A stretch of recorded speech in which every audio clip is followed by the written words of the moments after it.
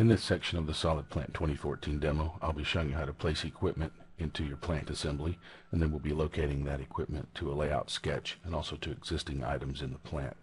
I'll also be showing you a nice SolidWorks trick for dealing with large assemblies. The first thing we'll do, we will go to our top view. We'll zoom in on our item of interest. This tank in the center of our screen is a large deaerator tank. We want to select this area. I will perform a box select from right to left. It's also known as a crossing box. All items in the box or touching the outer line will be selected. From the right mouse menu, I then select Isolate, and all other items in the plant assembly will be hidden by SolidWorks. As you can see, we're only left with the items we're interested in. As I rotate that for a better view, you can see how handy that is. I will then come over to our Isolate dialog box and save this isolation as a display state. I'll simply enter a name here.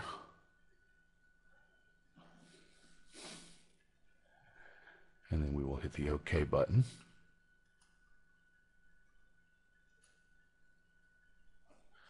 And then we'll exit the isolation, and all of the other items will reappear. I also want to save this as a view orientation, so I bring up my orientation with the space bar and I select New View, enter a name for this view, and hit OK. This will save the orientation and the zoom of this particular view. And there you can see it in my list. I can then close that. If I go to my Configurations tab in the SolidWorks Feature Manager, you will see in the Display States grouping at the bottom that I have an Area 1 listed. If I double click on that, it returns to the isolation that I had earlier with all of the other items hidden. So this is our view we want to work in. Now I need a plot layout with which I want to locate some equipment. If you look in the Feature Manager, you will see that I have such a layout. It is currently suppressed, and it will locate some equipment right here under the tank for us. To show that, I'll simply right click on it and unsuppress. And there you can see our plant layout is clearly visible. So this rectangle here we'll be placing a pump on, and we'll also be using the footer on this lower left to place some equipment. Now if I come over to my Solid Plant Project Manager and look in my document list, you can see that I have lots of equipment listed. If you see the blue item there, that's the one we'll be placing, MWP 121. If I scroll up, you can see all of the equipment in here, and this is in fact our equipment node expanded. So I will select our main water pump 121. You can see the preview in the bottom. And then I will drag that into our plant assembly. It is important to note that in Solid Plant we use a middle mouse button drag to drag items into our plant assembly.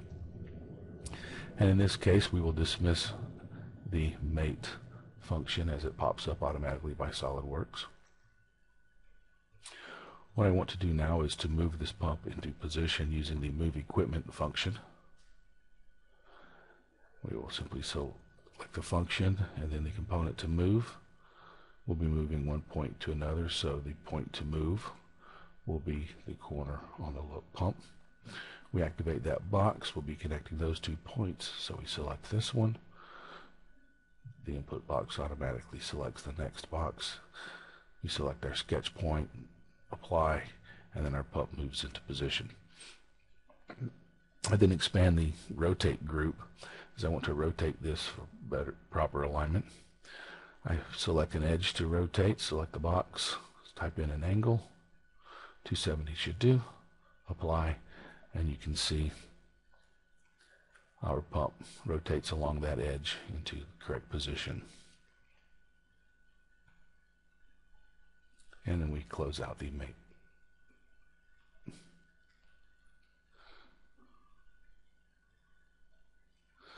Now the next piece of equipment I want to bring in, as you can see, is in blue, meaning we have our CAD model, as mentioned before.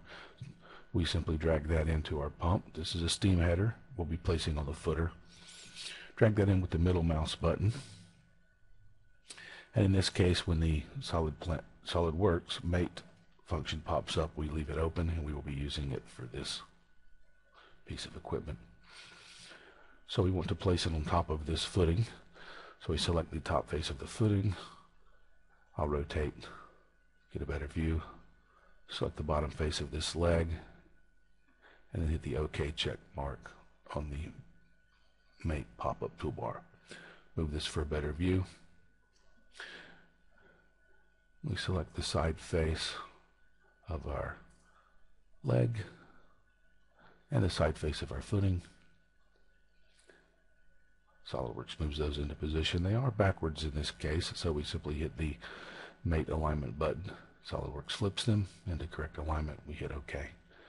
We simply do the same thing for the final leg, selecting the end face and then the end face of the footing also. Those move in perfect. We hit OK.